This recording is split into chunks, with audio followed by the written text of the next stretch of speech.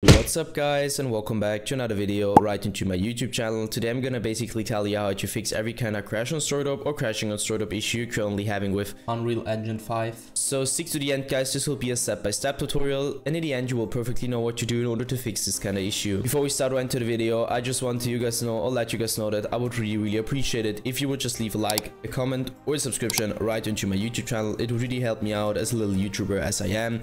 So the first step I would recommend doing for everybody is going to be to navigate to the very bottom of your screen, where you're going to right click your taskbar and open up your task manager.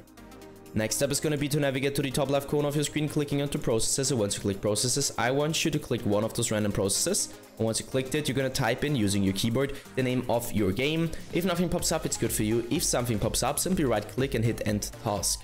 Once you're finished with that, I want you to enter task manager again. Next step is going to be to take your launcher shortcut on your desktop or your in-game shortcut on your desktop, take it, right click it and hit run as an administrator. Once you click run as an administrator, your game will pop up or your launcher will pop up, and I want you to launch your game over the launcher.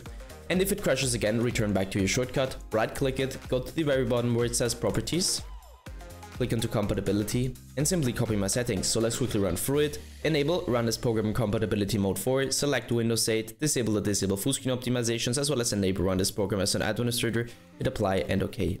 I would personally recommend to reset your PC afterwards, and once it is restored, you should be able to see this little administrator symbol right into your shortcut. What I want you to do next is going to be to launch your game over the launcher, launching game instantly, and this will probably fix your issue.